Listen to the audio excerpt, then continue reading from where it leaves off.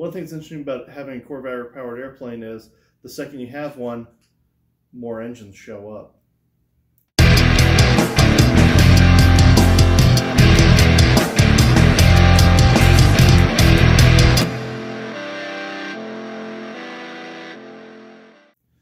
So if you're new to the channel, my name is Larry Nelson. You see me fly my Zenith 601 HDS Corvair, and anyways, new engine showed up, so I thought, I've got it, might as well build it, and I'm going to build this thing into a engine, kind of show you guys along in the process.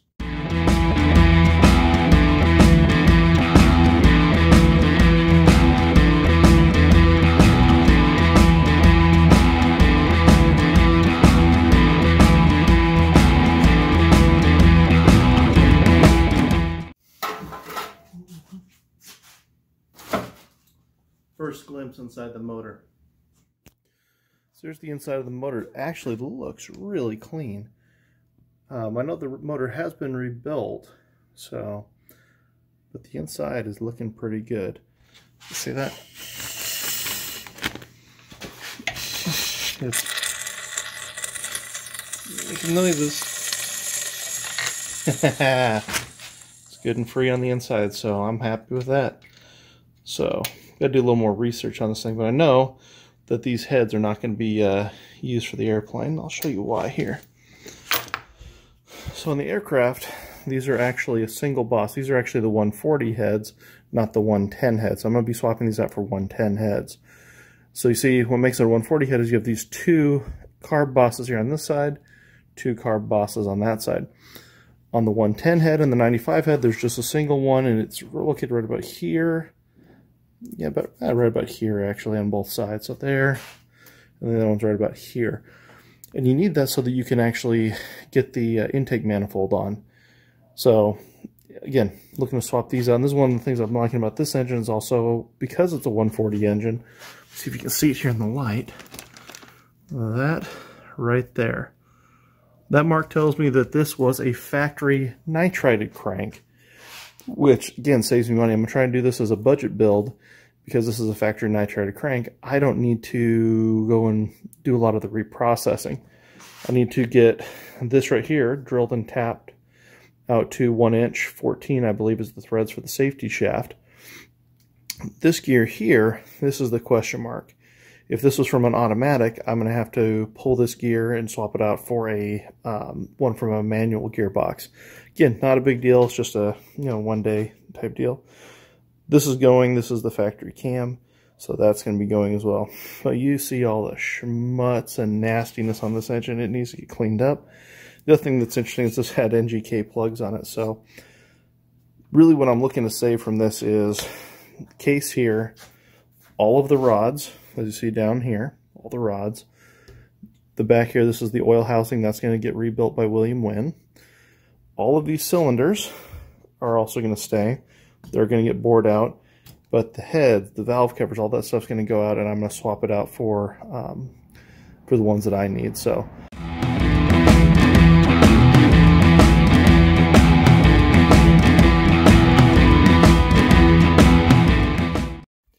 here we go on the engine. This is not a standard pickup, so I'm going to have to think about that one. The other thing is it has these weird covers over all of the lifters.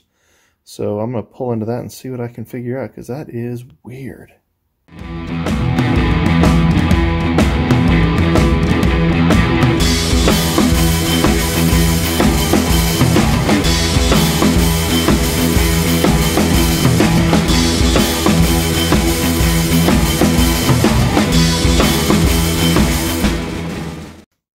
So I want to show you guys this. Alright, let me show you guys this. So these are the rocker arms out of the Corvair. Now what's interesting, if you haven't noticed, they look a lot like small box Chevy rocker arms. That's because it's a GM product. GM designed them both. So all of the valve train is off. What we're going to be doing is this entire head is going away. This is not going to stay with the project. For the project I need the 110 head. So that's going away, but what we're going to be keeping are these studs right here and these plates, because that's what's going to reattach the new head to the engine as we're getting it done. But see, it's starting to come along. We're getting it kind of pulled apart, getting the parts I need to where they need to be. So, I wanted to get the heads off. Not going to happen today. Reason? That ratchet sitting in my hanger.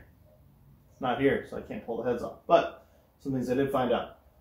Number one, there was not a single side of this head that had the same size nuts on it, which was kind of annoying, so there's different size nuts. Shouldn't have been there. They're also grade 5. They should have been grade 8, which they weren't. One of the head studs here pulled out. Didn't pull out of the case, it's still threaded in, so I'm going to have to re-lock tape that, because whoever did just thought, hey, let's put anti-seize on there and that's good enough. Whatever.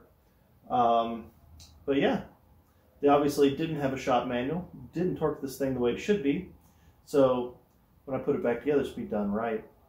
So that's it for now. I think I've got to take a trip out to Somerton to the hangar.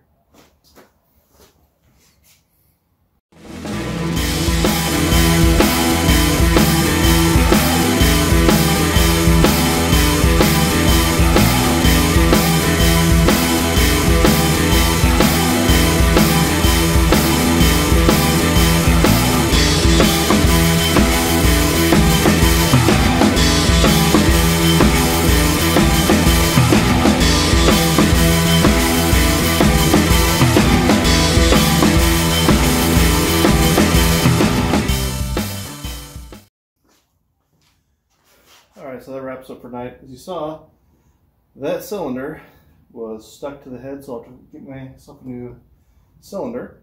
But other than that, everything came out pretty good. So, hey everybody, it's the next day, and did some research and had some really good information that really made my day. So all of the pistons in here are already forged pistons. That means I've got not only forged pistons and a factory nitrated crankshaft together. Those things saved me a lot of money on this build. So, yeah, looking at about $300 in savings just from that. Also talking to William Wynn, apparently I've got about $200 or $300 worth of components from the 140 engine that I can sell. This should also help me reduce the cost of this build. Again, the purpose of this is I'm trying to make a budget-friendly engine. I'm looking to build this thing as inexpensively as possible, show you that it's really easy to build a Corvair motor and to do it on a reasonable budget. So, what I've got left to do, I'm going to try and get this thing, next video, I'm going to try and have the crankshaft out, inspect the crankshaft, take a look at the cam, and begin the degreasing and getting ready to start putting the engine back together and doing some of the processing. So follow along if you like this type of content, and hopefully you'll be able to see a running engine here in not too long. See you next time.